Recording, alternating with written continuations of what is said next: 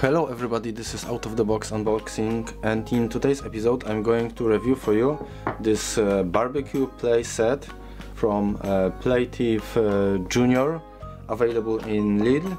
And if you wanna see a detailed unboxing video, please tap the right corner. There should be a link to that video. So what you are paying for, it's made out of real wood set, together with some let's say foil and box that it's trying to make an imitation of a grill. I think it's a gas grill, because on the side you have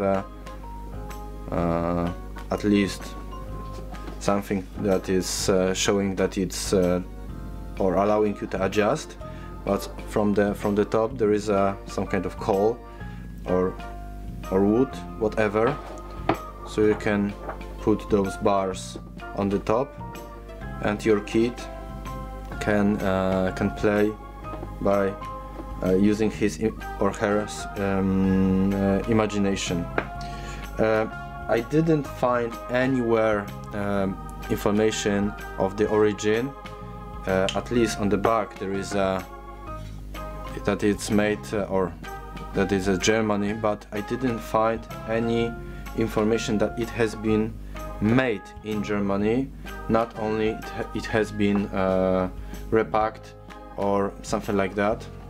So it's a 13 pieces set, and it's recommended for age 2 up to 8 years. So if it's below 3 years, for me that means that all the coatings are done in the way that are harmless for kids. They can put it into the mouth, whatever, and it should be neutral for them. And on top of that, there should be lack of choking hazard. And if I'm looking on all those things, I think I cannot find any small element that could be that could provide any hazard of choking for small kids. So definitely good for that. What you can do with this set, it's up to you. You can do some sandwiches. I mean, everything is done in proper quality. I cannot find anything that is wrong with this set. Everything is easy and I would say right for the kids. Besides of this meat, because at least on the beginning it was for me very hard to release, but now I think it's much easier.